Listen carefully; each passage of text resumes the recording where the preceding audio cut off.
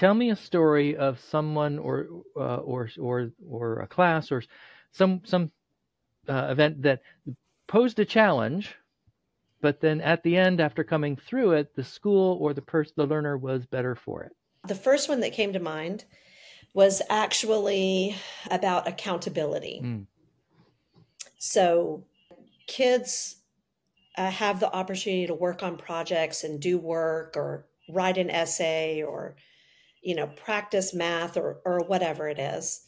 And our teachers witness that work. But if a kid doesn't do it, kid doesn't do it. Mm-hmm.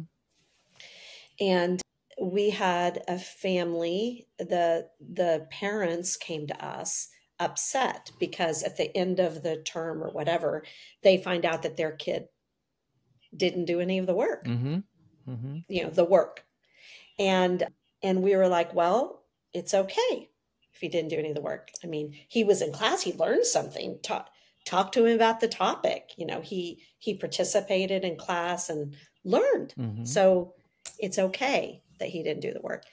And the parents really wanted us to come up with some kind of, not like a grade, but some kind of accountability where there would be some kind of feedback that was, and we have feedback actually, right. But it's not required. It's not like, it's not mandatory. Mm-hmm. And so we had to really, we put a team of people together with kids and teachers and staff and parents to really chew on this and decide, what would this do? Mm-hmm. And we decided, no, we're not going to set up any system of accountability that looks like they're talking about because it just degrades everything else. It changes the game of right. why you're going to do that work or why you're going to read that chapter or, why you're going to write that paragraph. Yep. So it's, and it's still something that comes up, like kids don't want it, but every once in a while parents still ask and, we can say, no, we don't do that. And here's why. Yeah. And, in your family, if you want to set up accountability systems for your family, do it. Right. That's up to you, but we're not going to get in the way of the relationship in the classroom and cloud that with an accountability thing has a punitive side to that coin that is just hard to avoid. Right. Yeah. Yeah. And that actually points to the one of the properties most of the schools that I've been talking to or interviewing about have been, more traditional in the sense that the kids are going there all day. But it also points to a similar property that you share, which is, hey, when people bring stuff up, we contemplate on it. We figure it out. We have a conversation, and it might include parents and kids and staff, and it could be a whole community, or it could just be, this kid brought this up and he discussed it with his teacher. Oh yeah. Oh, that happens all the time. Right. Exactly. Yeah. So it's all about a community in which everyone's ideas are heard in some way, even if ultimately you decide against it or you choose not to go a path that they would prefer. The fact is you listened. Yeah. So there was an episode on Hidden Brain. I don't know if you ever listened to that podcast. I don't know that one. Oh, it's fantastic. Anyway, on listening, and the latest research it's hilarious. It boils down to people feel like you've listened to them when you agree with them. And people do not feel like they've been listened to if you disagree with them. Right. It's like, well, it kind of made me chuckle, but. Yeah. That's interesting. Yeah. Some new research that came out. Yeah. Anyway, we do have an open door on every level of the organization, and it makes a big difference. Right on. This is the Agentic Schools Vodcast, where you will learn about schools from around the world where children's agency to make decisions about their learning and living is more important than their academic skills. What makes education possible is the satisfaction of psychological needs. So that is what these schools have in common with all others. What makes a school agentic is satisfying those needs particularly well. I'm your host, Don Berg.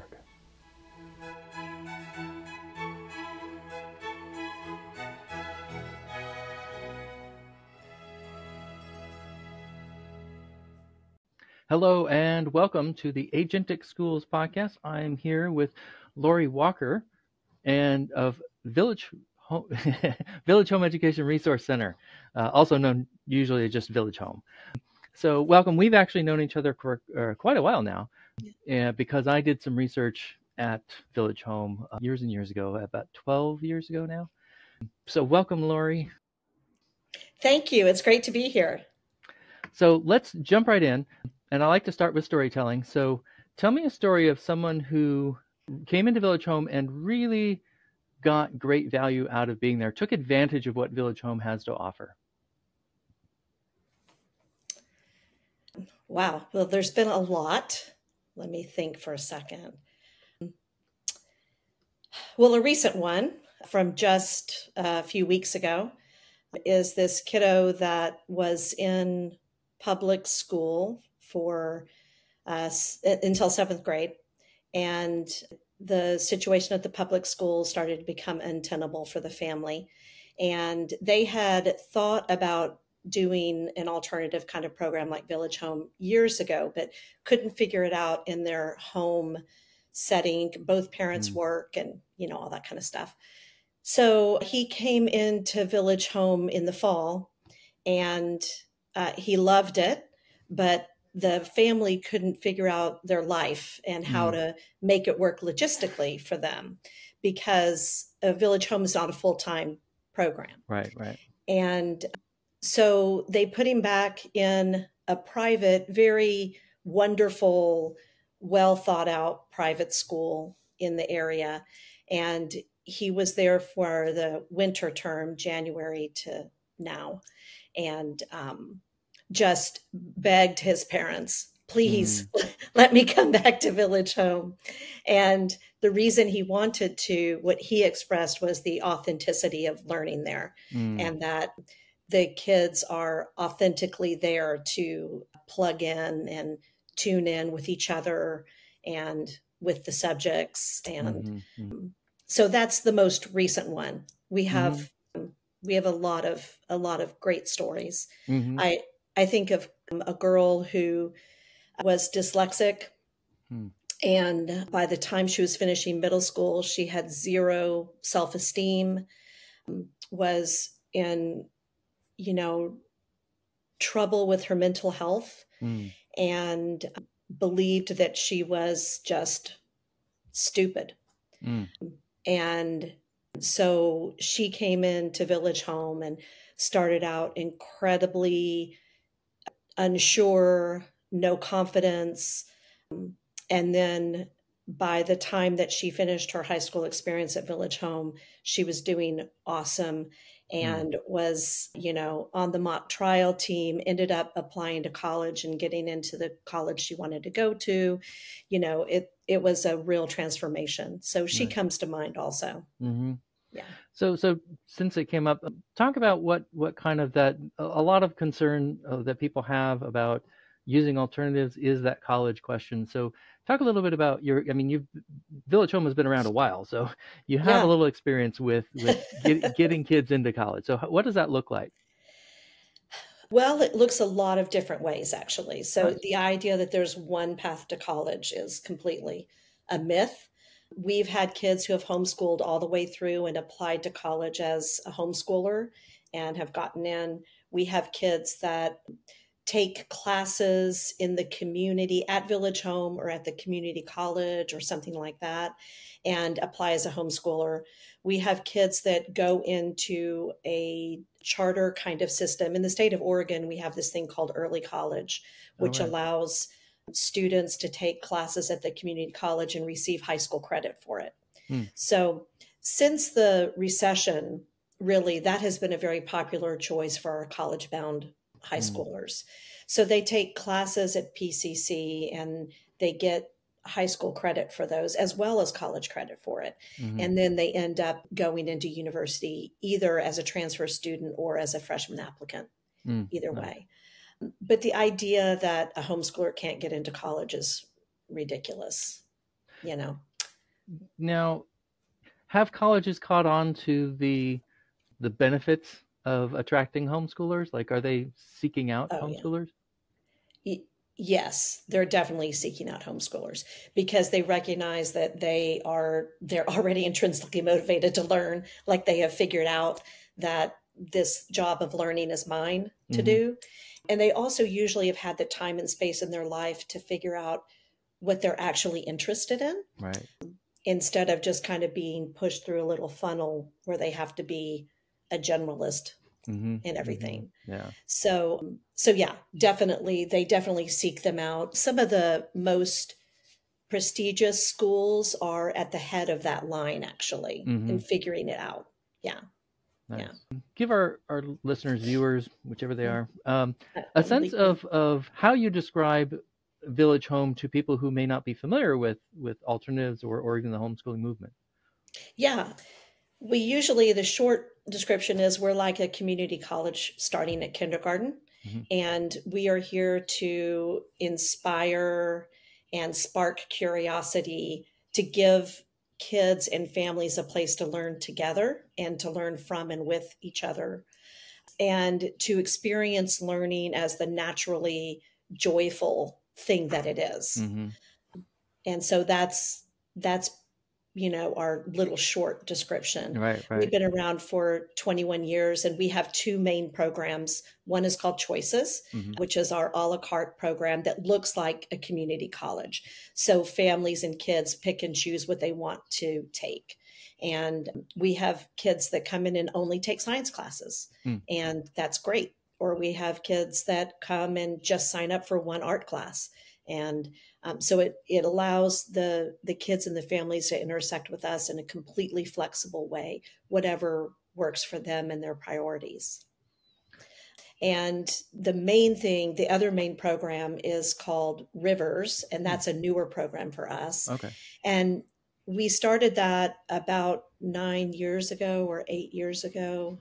And it is a program that is the most like a school because it has a little rhythm within the day. It only happens 2 days a week, but the kids come in at 9 and they leave at 3:30, and they're with the same cohort the whole day or almost the whole day. They're with the same cohort. And that program started really our parents wanted it. And so it really helps our parents where both parents need to be plugged into another world for a whole day at a time. The benefits of Rivers is that it really gives us an opportunity to build that classroom community in a different, more conscious way than we can in the Choices program. Okay. Yeah. Yeah, that's interesting. And are you still 4 days a week? We operate 5 days a week. Rivers happens on Mondays and Wednesdays, and Choices is on Tuesday, Thursday, Friday. Okay. Oh, neat. Yeah. Okay.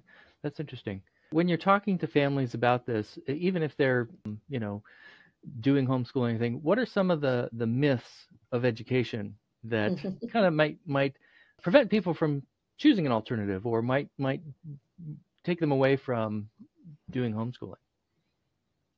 Well, let me be sure I understand your question. So myths about homeschooling or myths about education in the mainstream? Let's go with both. I think both are pretty important. Yeah, it's true. Well, myths about homeschooling are that you're going to miss something, you're going to get behind. How can I, the parent, possibly cover everything? Those are the things that stop people from homeschooling, and they don't stop to think about what the learning process actually is and how we actually learn as human beings from the time that we're born until today. So once parents can start unpacking that, they can get comfortable with the idea. The first thing is that with homeschooling, you should not, cannot, do not have to. Some people do try to create school at home. Right. And that, I feel like that's where a lot of parents try to start because it feels like it's what they ought to be doing. But really, when you understand that homeschooling is so much more open and so much more flexible, and if there are any formal lessons at all, they don't look anything like they look like in a classroom where a teacher has to be managing 30 minds at one Right, time. right. So one of the myths is that a parent doesn't have the expertise to do it. That's not true. And this is one of my favorite ahas. I'm a former homeschooling parent as well. And just that, learning is an inside job. Me as the teacher, I'm so secondary to what's going on. And really, all that I need to do is to listen to what's going on in my kid's head and help them illuminate that if they want help illuminating it. Right, right. So I think that those are the biggest hurdles for people when they go into homeschooling. And then the last one is the college thing. Right. Parents don't want to limit opportunities for their children. We're all about how can we increase the number of options my kids have. And I think that homeschooling really expands the options for kids because they have time to pursue their passions. And, we have kids that go deep into gymnastics or deep into poetry or, whatever it is. And they wouldn't have the opportunity to do that if they were locked into a school schedule. Right. And had to do that lit homework. Yeah. Yeah. So one thing that was just on my mind a moment ago, at one point you had 3 campuses? Yeah. What do you have now? We did. 1. Okay. Thank you, pandemic. Yes, exactly. Yeah. In Beaverton? In Beaverton, our home campus is still there. We're in the same place that we've been in for 18 years now. Okay. And during the pandemic, we closed the other 2 campuses. One was also in the Portland area on the other side of town. And then we had one in Salem. Yeah. And just the overhead was too much during the pandemic. So we had to close them down. Yeah. Yeah. We still do an outdoor program in Salem. And so we do outdoor. It's at a learning center that has facilities, but it's actually all outside. So we do some science and nature things down there. Neat. Yeah. So thinking about sort of growth, not just as an organization, but how do you see the movement in a larger sense, whether homeschooling or even just alternative schools, but kind of maybe just alternatives to the mainstream? Yeah. How do you see yourself and what you're doing in relation to that, and maybe where things are going? Well, I think it's an exciting time for doing things differently. And a lot of the things that we've been doing for 21 years, people are now not so freaked out about. Yeah. Like, we started 21 years ago and said, oh, there's no grading and there's no testing. It really didn't make sense to the majority of the mainstream public. And now the research has, really backed us up, and it's clear that grading and testing is not necessary for learning, and in fact might even hinder it. Right. So I think that it's an exciting time for alternatives, and it's an exciting time to maybe have things that we've been doing out here on the edges, brought into the more mainstream world. And I don't know, some days I feel really optimistic about that, and some days I don't. Yeah. But I do know that a lot of families are looking for something different. Yeah. They really are. Now they see the culture in school also as a big problem. Right. Has there been much uptake in the micro school, kind of like the Actons and Prendas and things? Has that picked up in Oregon? I haven't really. Oh, yeah. Okay. No, very much. Yeah. There's a lot of micro school, informal networks and informal networks going on. And I think the pandemic, opened up that world of possibility for people. And it's been a growth area for sure. It's nice for Village Home. We can work, we complement that. Oh, nice. That world really nicely. We aren't in competition with that world really. And I mean, I don't think about competition that much anyway. Right. There's plenty for everybody. And, every option has its own little unique, nice little spice to it. And so, it's nice that there's so many different things and that families can find the thing that resonates for them. Nice. So how big is a Village Home right now? We have almost 500 kids. Wow. Okay. Yeah. And we were bigger before the pandemic with the other campuses, Yeah. but we have almost 500 right now. And that's big. We have space for more if we need it. Our average class size is 10, Okay. which is still very manageable. Right. And it might be close to 11 right now, but anyway, it's much smaller than 28. Right. Exactly. We cap most of our classes at 16. Oh, okay. And which seems to be a nice, robust enough number for kids to be able to interact and, roll around with each other's ideas. And so, 16 is great, but we don't do, 30. Yeah. No reason to, really. No reason to. I mean, yeah. I suppose there might be some call for it in some, on a topic or a particular thing. Well, there are choir. Oh, yeah. Sure. Choir can be as big as it wants to be. And we have a couple of exceptions like that. Yeah. But it makes sense to have it be the exception.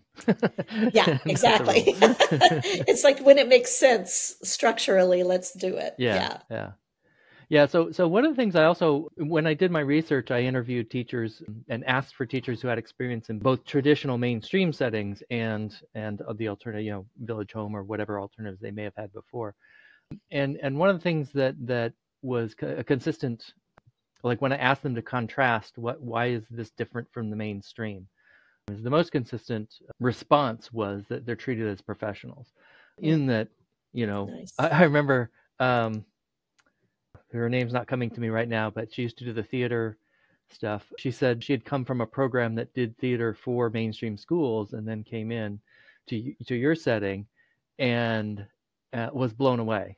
Yeah. One, by the kids, but two, when she was later hired on, she came to you with a proposal for knife making. And she had prepared as if she was going to approach a mainstream principal, which meant, what are the safety protocols? What are the, how are we going to deal with this? How are we going to do with that? And she said that your response was, what do you need? Right. Right. Yeah. I mean, what's great about Village Home is that, we try to eliminate all the barriers for the teacher and for the kids so that they can engage authentically. And so we don't get in the way of what the teacher wants to do in the classroom. It was right for her to say, hey, I'm thinking about this thing with knives. Is that okay? And, there's special things we have to do with that, obviously, from a safety perspective. But the idea that really we want the teachers to bring their ideas and their responses to what the kids want to do authentically into the space. So we don't put a lot of requirements on them, and we trust them to create a learning environment that's inspiring and fun. Right. And you were going to have to deal with the safety protocols in any case. So the fact that she shows up prepared is like, oh, okay, great.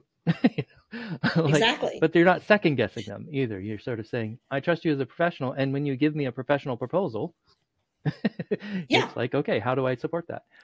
Exactly. Well, actually, we build our whole schedule from teacher proposals. Oh, okay. So we don't say, oh gosh, we want to do a class about the Pythagorean theorem. We let the teachers tell us what they're interested in, facilitating for the kids. And so that's why the schedule changes so much from year to year, because it really reflects what the teachers are interested in teaching, and we intersect that with what does the community want. Right. And then we find those common junctures and build the schedule with them. Yeah. And teachers come in with these amazing ideas that there's no way I could ever, or any one individual would think of them. They're so diverse and exciting. So yeah, so it's a constantly moving thing in our community, which is great. Yeah. You have 500 kids. And yeah. How big is your staff right now? We have 45-ish faculty, and the kids are all part-time, keep in mind. Right. Our average learner comes for 4 hours a week or 4 classes a week. And so, on an FTE kind of thing, it's, I don't know, I haven't calculated lately. Right. 60 kids, something like that. Yeah.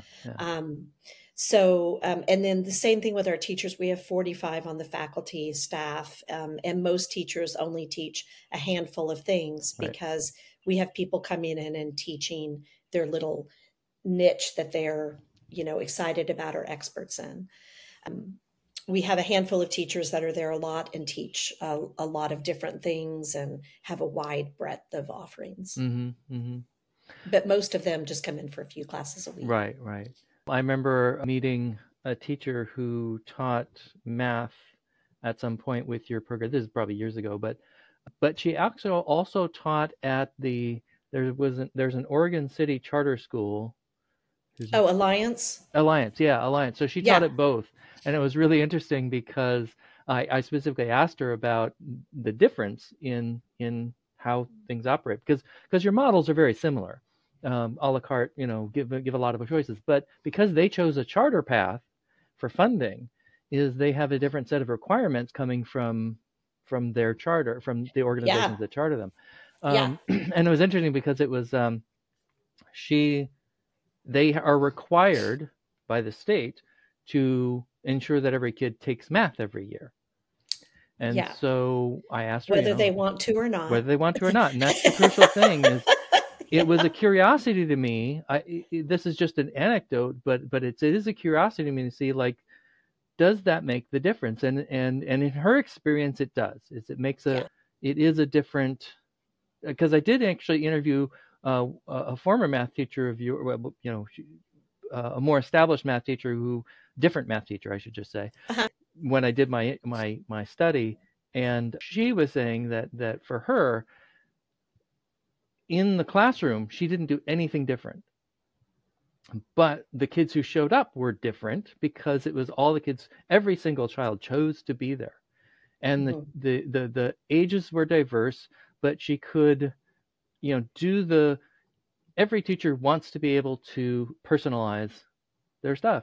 And when you have a small class of people who want to be there, you can say, okay, you do that, and then go and help the other people who need more intense interaction, and then come back to them, get a little more feedback. She could manage the classroom in very traditional ways, very teacher directed. Like, this is the math you're going to learn, and because you signed up for this. But she could also take the kids, or not take the kids, and empower the kids to move fast if that's what they could do. She was telling me about one brilliant 14-year-old who was, already into higher maths, but his struggles were with showing his work. He was so brilliant that he could get the right answer or get an answer rapidly, but she's helping him develop the sensibilities of a mathematician, which means you need to communicate to other mathematicians. And doing it in your head, kind of hard to see. Yeah, exactly. I think I know the teacher you're talking about, and she had been teaching in the public school system for like 30 years when she started teaching at Village. A long, long time. I mean, she had seen it all. Yeah. And I think what she was saying is that she like knows the box of curriculum called Algebra 1 or whatever. And she followed that. But because there wasn't any emphasis on grading, testing, i.e. performance, and because it was a choice-based system, the actual experience in the classroom was completely different. Exactly. Yeah. And that's one of those things that I think is really important for people to understand, or to try to understand, is that there's an incommensurability. There's like, it's not comparable to a regular classroom, because those, what may seem subtle shifts, we're not going to grade or we're not going to test, makes a huge difference. It makes a real, and that's why I think it's important to look at that and say, I just last night, Education Week published a thing about students being lazy. And this principal of an international school arguing that the myth of the lazy student is a myth, not like it's not true. But he got all this feedback. I saw it on Facebook, and and the blowback from teachers was harsh and fast because they feel Right. criticized by that. Yeah. And so I'm composing a response that I'll probably record later today. But it really gets down to saying, look, the context, neither the teacher nor the student are lazy in the sense that people mean the term lazy as a characteristic of the person. There's no such thing as a lazy human. But there are situations that make people appear lazy. And so I'm arguing that you need to look at your school situation, because laziness is a myth, but there is something, like they're pointing to a real thing. Yeah. It's just that it's not caused the way they think it is. Yep. Exactly. And so that's where the situation really makes a huge difference, and it can be seemingly subtle things like just the policy of not grading, or being completely choice-based. Not choice, I mean, it is choice-based in the sense that your parents choose it, but the kids choosing what class to learn. Oh, and that was another aspect of my study that was interesting. It doesn't get much attention, is I asked students and parents how much control the parents exert over the courses. It varies in our community. Exactly. Yeah. But there was a couple of possibilities that simply did not exist, and that is entirely made by, decisions made by the parents, or entirely made by the students. There was yeah, that's true. Those two extremes did not exist, and so it's the middle two that are like more parent than child, or more child than parent. Like those were, in there, or equal. I think I had the whole 5-point scale. So it was a really interesting thing to find. I would say, generally speaking, at Village, that as the kids grow older, they're taking more and more control over what they're taking. And usually the parents have a say, and, usually it's like, oh, great, I love these choices. Can we think about adding in something with language arts? It might be good to work on your writing. What do you think? Exactly. That kind of conversation is what we hope is happening at home. Yeah, exactly. And that's what my data showed, was that the conversation is happening. And then and so the way I did the study was that or did that particular piece of it, was that I asked the parents, how much control do you exert?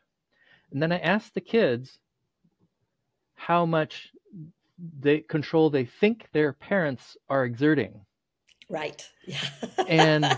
and I found that there was an interesting lopsidedness in the data, and that is that the children perceived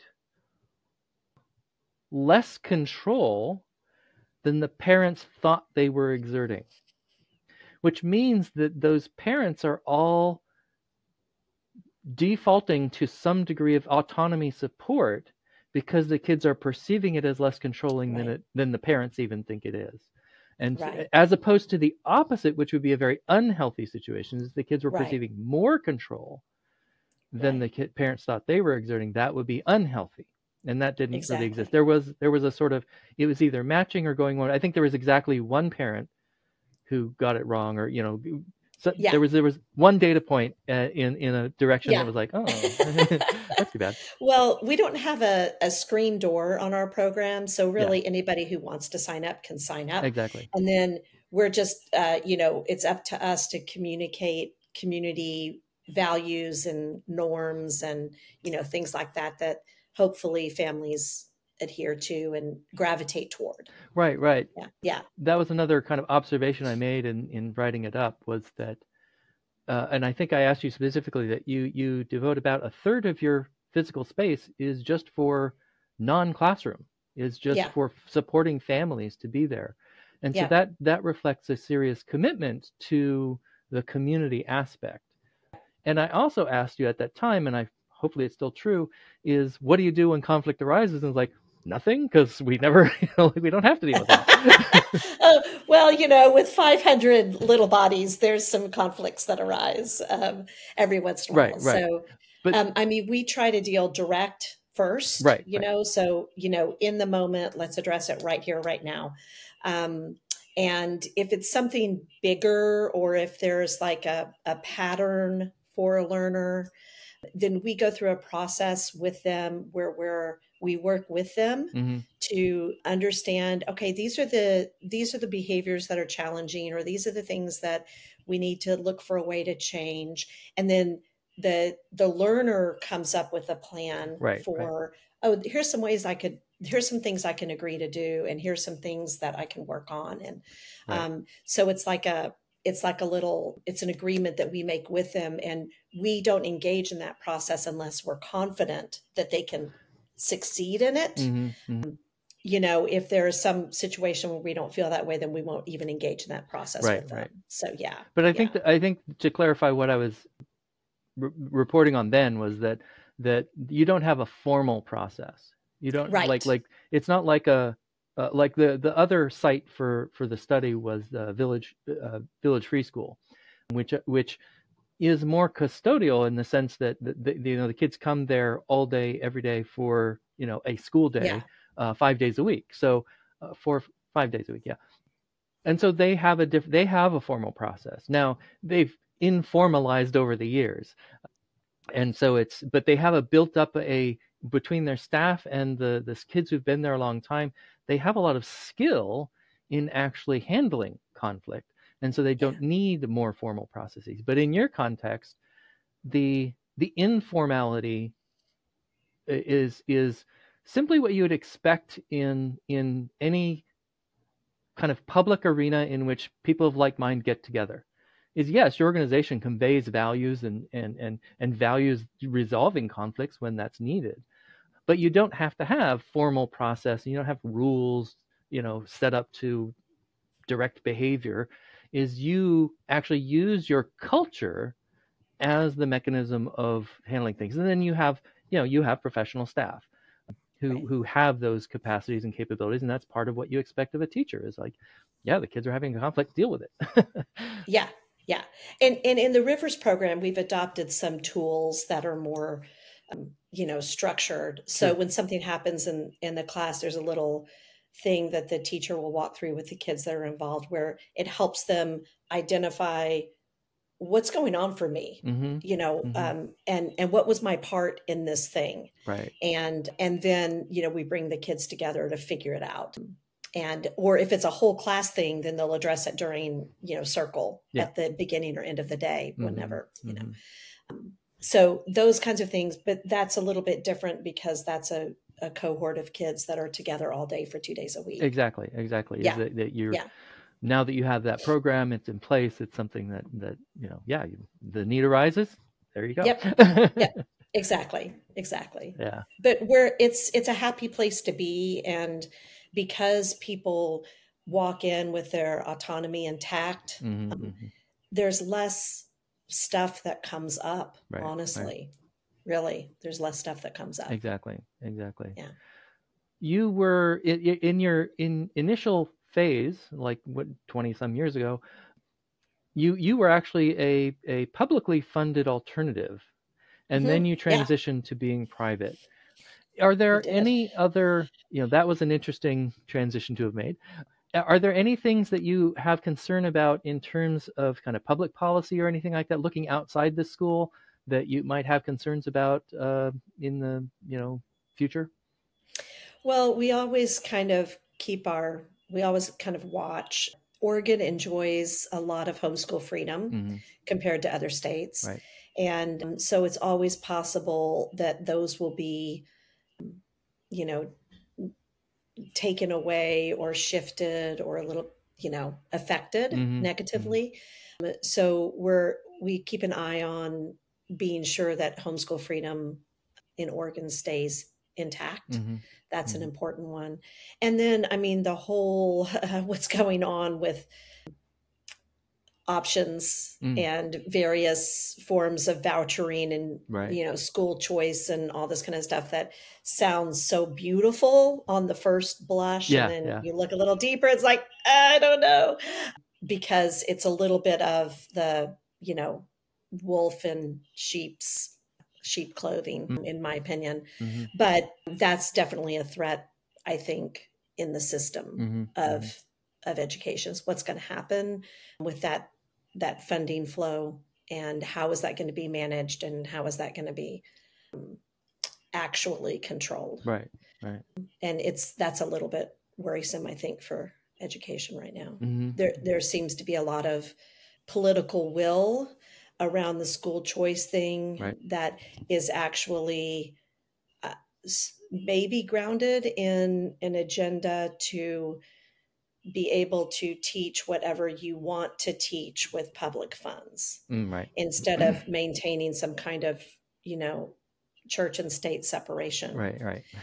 So it's a little tricky, and I think that's going to be an interesting thing to watch over the next few years. What's happening with that? Yeah, and that sort of has been, that sort of concern is a little bit underlying, an element of when I created the what I call the deeper learning resolution, is how can we kind of put the psychology of learning in policy, so policy stops undermining learning. Right. But so that would be a way of sort of, okay, if we could get an explicit acknowledgement of how psychological needs support underlies all learning, then that can kind of mitigate against some of the ways that schools tend to exert control rather than support autonomy. If literally that's the opposite. So I have an eye towards that. Yeah. I haven't gotten much traction. I know. I'm excited to listen to your whole manifesto. I've just listened to part of the first part. Oh, right on. Yeah. Yeah. Yeah, I think we're up to for you. Episode Good 4 for or you. 5 now has been released. Awesome. So it's a 10-part series. So yeah, the manifesto is definitely part of that, is trying to get a more concise way of explaining how these things work into the conversation publicly. So good. So yeah, it's fantastic work. Thank you, Don. Thank you. Yeah. Tell me about some of the behind the scenes magic that you and your teachers do to make Village Home actually work. What goes on behind the scenes that people may not normally be aware of?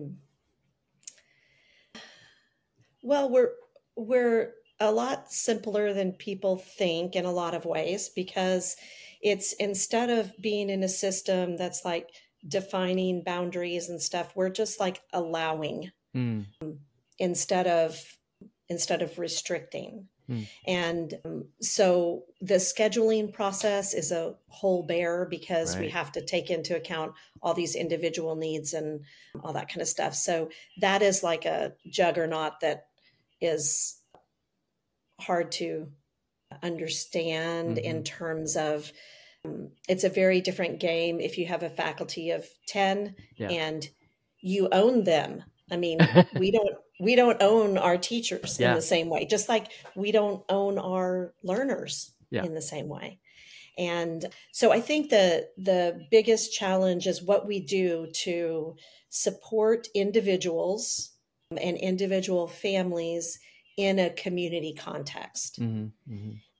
So communication pathways for families to connect with each other and get to know each other, and for kids to build community and relationship with each other.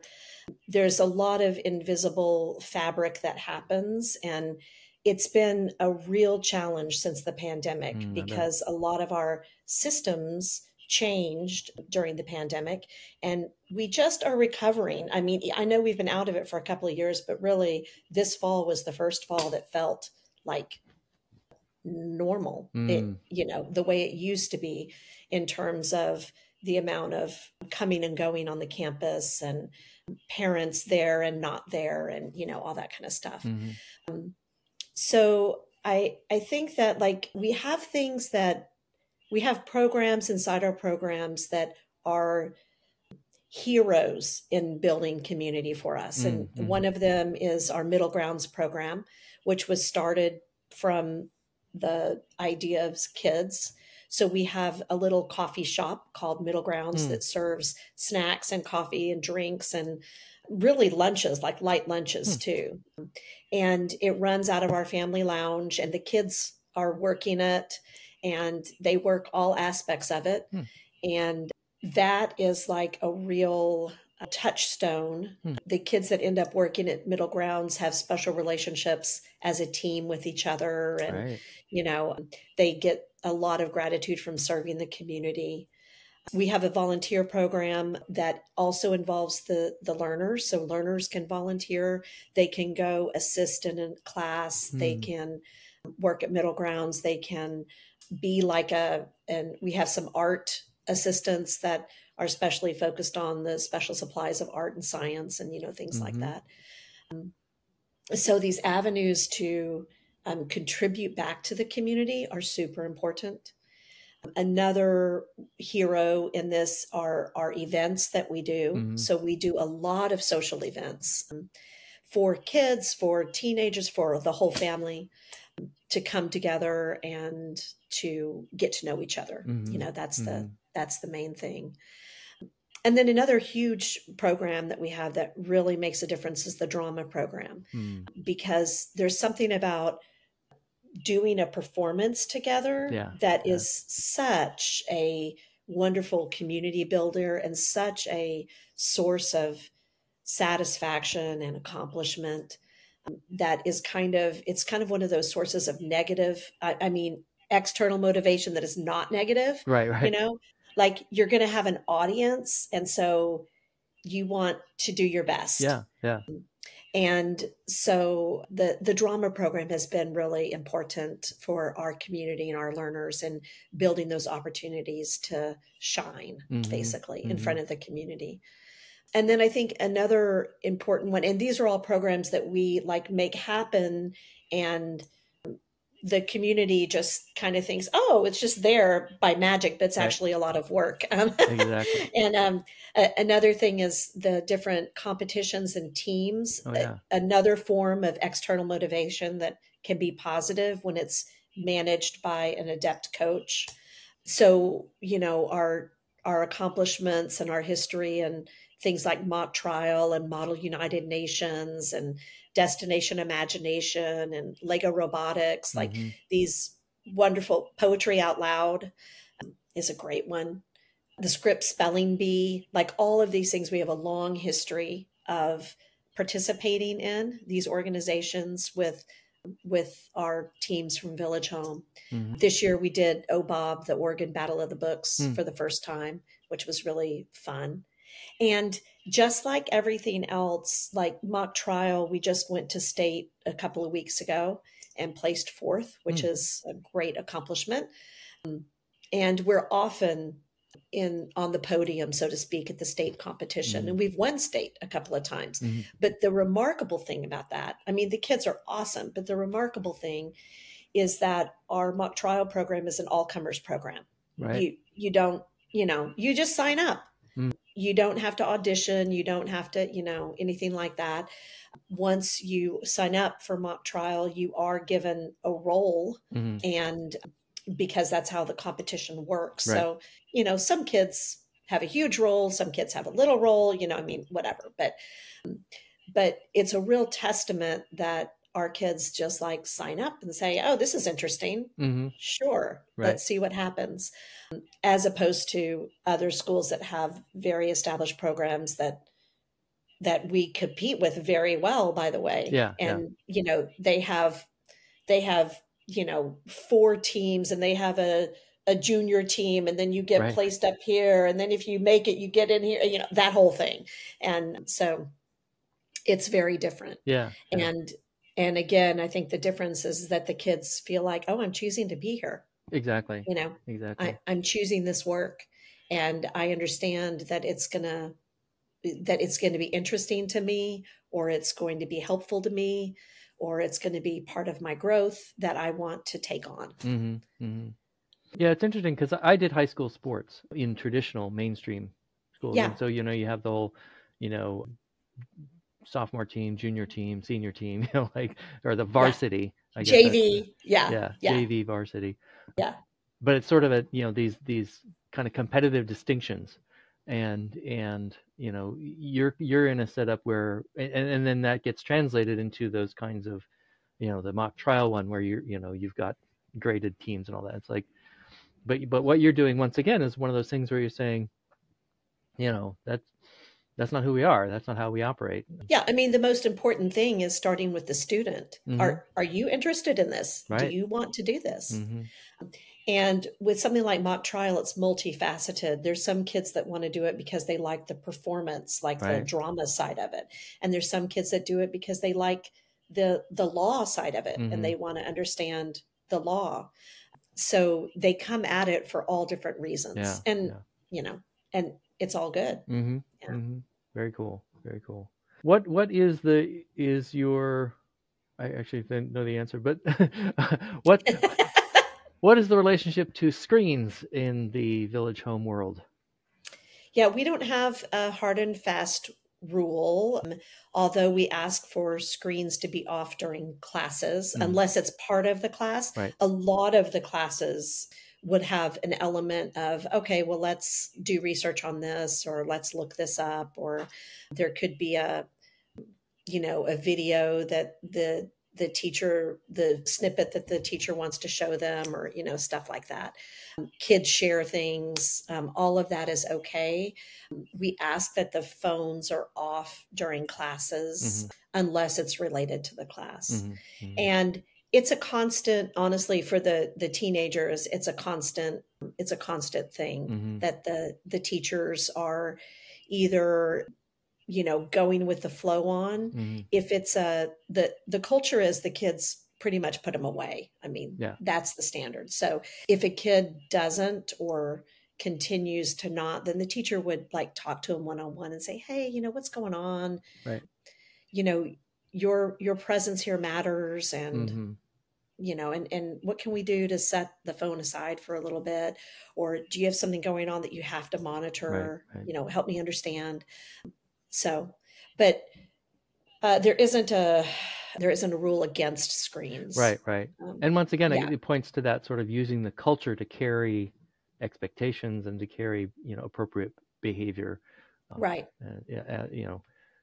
Not an enforcement, but a, hey, this is what we do here. And, any given day in a class, there's going to be a couple of kids or some kids that are not tuned in to that moment, and nobody's required to tune in to every moment of every class. Right, Good grief. That's not possible. And so our teachers are very comfortable with it. Like, they aren't offended. If there's a kid that's just kind of hanging out today, not participating, not contributing to the conversation, that's okay. Right. There isn't a, like I said, there isn't a performative expectation that would have any kind of punitive consequences if you didn't, uphold that. So if there's a whole term and a kid isn't checked in, then that teacher will say to the kid at the end of the term, you may not want to sign up for this class. Doesn't seem like you're that into it. Right. Why don't you choose something else next time? Or, what can I do that you would be interested in? Or, whatever. But, the kid doesn't have to sign up again. Right. They don't have to continue the class. Yeah. And our community votes with their feet. Right. They just stop coming if they don't like it. Yeah. All right. Well, let's start wrapping up. One of the things I want to, two things actually. Before I get to the final storytelling, tell me about, we touched on sort of the knife making, because that's something but tell us a little bit about how you handle things that might be controversial or dangerous, or those kind of, you provide those opportunities, but how do you manage the risk involved?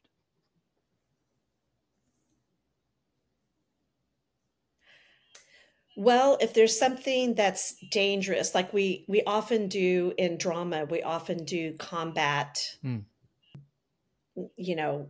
learning how to do stage combat. And there can be actual, there can be contact and people get hurt. Right. Yeah. So it's a matter of, the first thing is finding the appropriate space, because a lot of things are much less dangerous if the space is appropriate. Right. So finding that, being sure that we know people are in the mix who have experience with whatever it is that we're dealing with, whether it's making fire or, whatever it is. And then we just make sure that we have the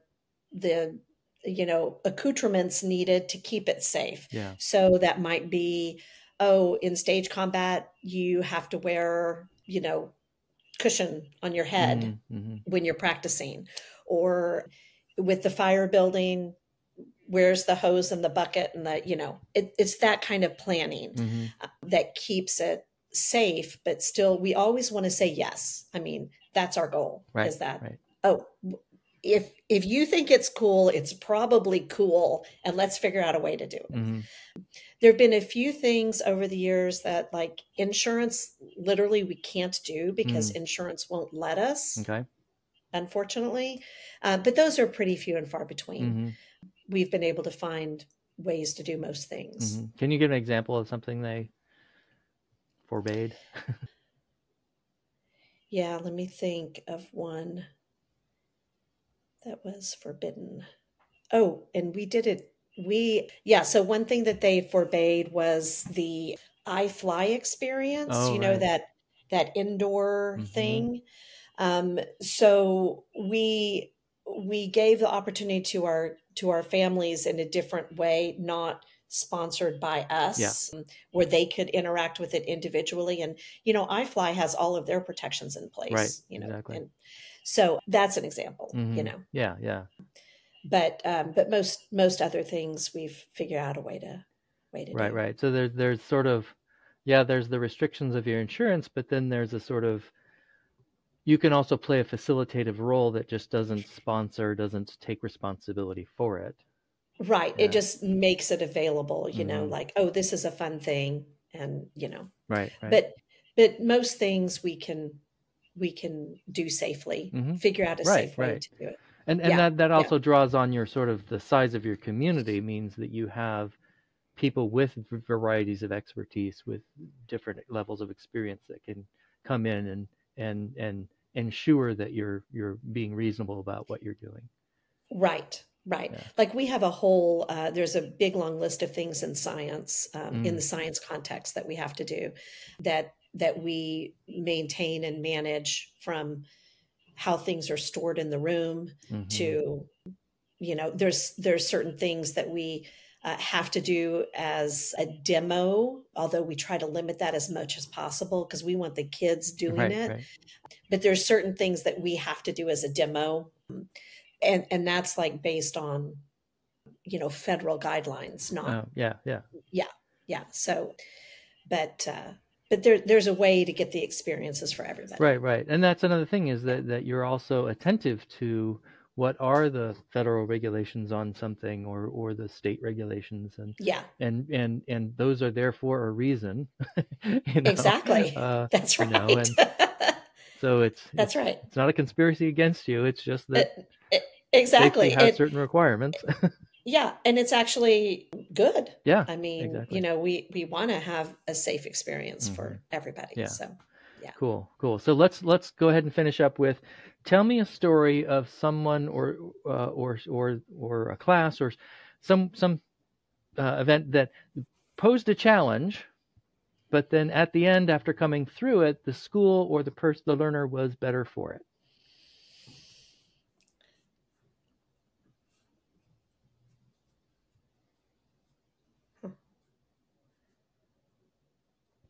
Well, there's probably a lot. The first one that came to mind was actually about accountability. So kids have the opportunity to work on projects and do work, or write an essay, or, practice math or whatever it is. And our teachers witness that work. But if a kid doesn't do it, kid doesn't do it. And we had a family, the parents came to us upset because at the end of the term or whatever, they find out that their kid didn't do any of the work, the work. And we were like, well, it's okay if he didn't do any of the work. I mean, he was in class, he learned something, talk to him about the topic. He participated in class and learned. So it's okay that he didn't do the work.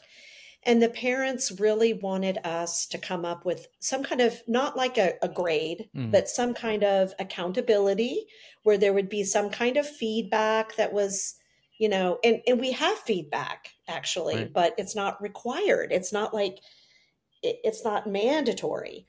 And so we had to really, we put a team of people together with kids and teachers and staff and parents to really chew on this and decide, what would this do? And we decided, no, we're not going to set up any system of accountability that looks like they're talking about, because it just degrades everything else. It changes the game of why you're going to do that work, or why you're going to read that chapter, or, why you're going to write that paragraph. Yep. So it's, and it's still something that comes up, like kids don't want it, but every once in a while parents still ask, and, we can say, no, we don't do that. And here's why. Yeah. And, in your family, if you want to set up accountability systems for your family, do it. Right. That's up to you, but we're not going to get in the way of the relationship in the classroom and cloud that with an accountability thing. Has a punitive side to that coin that is just hard to avoid. Right. Yeah. And that actually points to the one of the properties I've, most of the schools that I've been talking to or interviewing about have been, more traditional in the sense that the kids are going there all day. But it also points to a similar property that you share, which is, hey, when people bring stuff up, we contemplate on it. We figure it out. We have a conversation, and it might include parents and kids and staff, and it could be a whole community, or it could just be, this kid brought this up and he discussed it with his teacher. Oh yeah. Oh, that happens all the time. Right. Exactly. So it's all about a community in which everyone's ideas are heard in some way, even if ultimately you decide against it, or you choose not to go a path that they would prefer. The fact is, you listened. So there was an episode on Hidden Brain. I don't know if you ever listened to that podcast. I don't know that one. Oh, it's fantastic. Anyway, on listening, and the latest research it's hilarious. It boils down to people feel like you've listened to them when you agree with them. And people do not feel like they've been listened to if you disagree with them. Right. It's like, well, it kind of made me chuckle, but yeah, that's interesting. Yeah. Some new research that came out. Yeah. Anyway, we do have an open door on every level of the organization, and it makes a big difference. Right on. Yeah. So tell folks where they can find out more about Village Home. Oh, sure. We're at www.villagehome.org, and you can find out about us there for sure, and what we're doing and what we're up to. Cool. And we also do weekly tours and, things like that. So we just had our Bloom Talent Show, which is one of my favorite things of the whole year, where kids just get up and they get to shine and do their thing by themselves, with their friends, with their family, whatever configuration. Nice. And it's so fun. But yeah, so we don't have anything coming up right now. It's spring break right now. So, right. Well, but it'll be a while before this comes out, but yeah. So who knows what'll be going on? Look it up. So thank you very much, Lori. I appreciate your time. And thanks again. Oh, thank you. It's always great talking to you, Don. I'm glad you're doing this project. That's awesome. Great.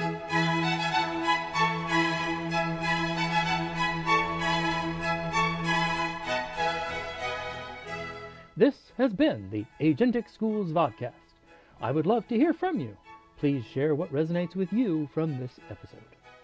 What do you think about schools that support children to exercise their agency on a daily basis? Agentic schools operate from within a new education paradigm. I wrote the Agentic Schools Manifesto to help you make sense of that new paradigm. The manifesto is available as a membership benefit when you join Deeper Learning Advocates for $5 per month or more.